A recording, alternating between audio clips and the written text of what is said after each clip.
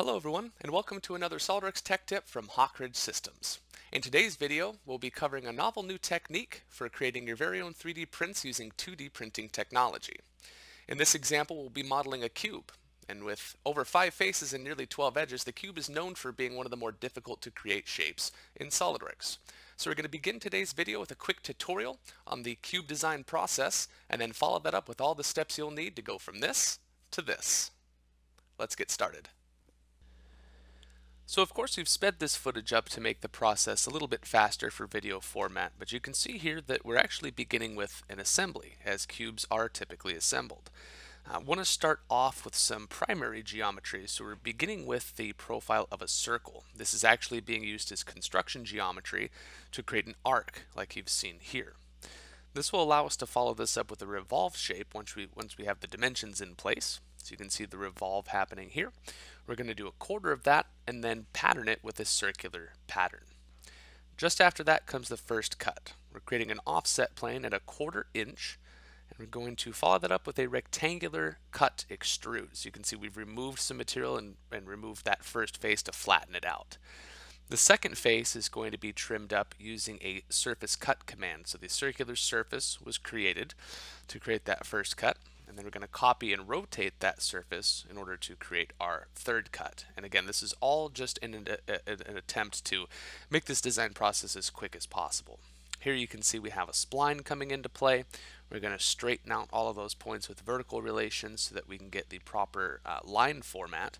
Make sure that's dimensioned properly, and then just follow that up with a simple extruded cut for our fourth flat face.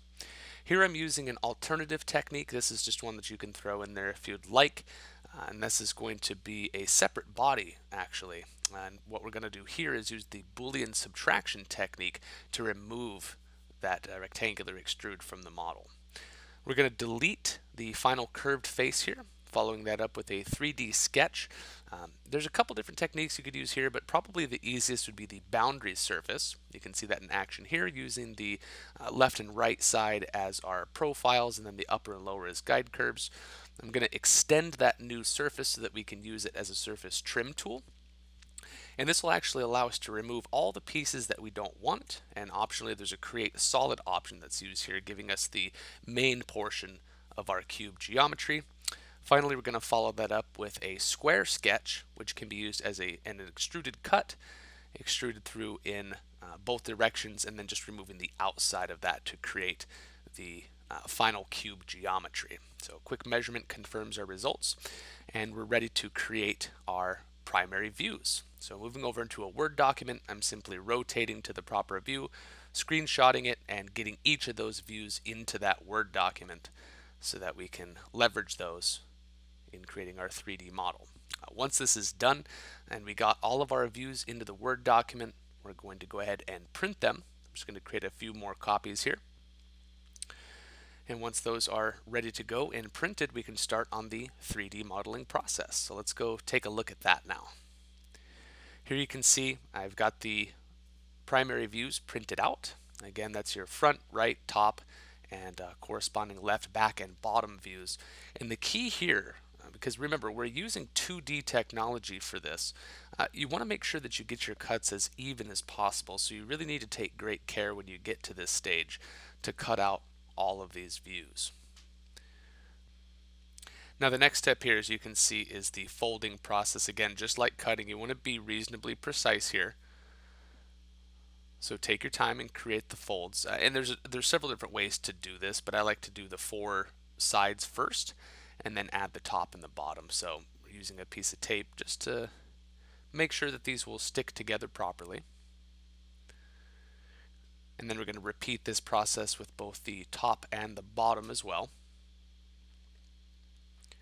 And that's ultimately going to give us our formed cube, but we're not quite finished yet. Now the next step is going to be very critical for us, because in order to properly center this model, we need to make sure that we plasticize it. So I've got some plasticizer, and you can find this anywhere. In fact, I got this at Walmart. It's sold all over the place, but we start off by making sure that all the seams in our model are covered. You don't want this to have, and it needs to be an airtight model. You don't want to have any holes in the model. So we're going to start off by adding some of the plasticizer to the seams, And this is what's going to allow the sintering process to take place. If you don't do this, the paper model that we have here is actually going to burn in the sintering device. So we want to make sure to get all of those seams. And then I prefer to add just a little bit extra. You can never really have too much, to be quite honest. So don't worry about using too much. Too little is much worse than too much.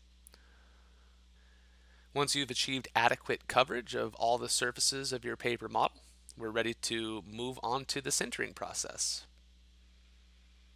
So here you can see the laser sintering device.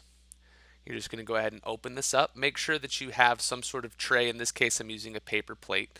That works just fine. You're going to want to sinter for at least 80 minutes. That's definitely a bare minimum. I've seen some models go upwards of 2 hours as part of the sintering process, but as soon as that's done, just go ahead and pop open the sintering device. And there you have your finished 3D printed cube. So it really is just that simple. There's not much to it, and I hope you enjoy this process. In today's video, we covered a new technique for creating 3D prints using 2D printing technology, and also showed how SOLIDWORKS can take your most complex designs, like the cube seen in today's video, and make your dreams a reality. If you enjoyed this video, please give us a like and subscribe, and don't forget to visit us at hawkridgesys.com for more instructional videos and training opportunities. From all of us here at Hawkridge Systems, happy April!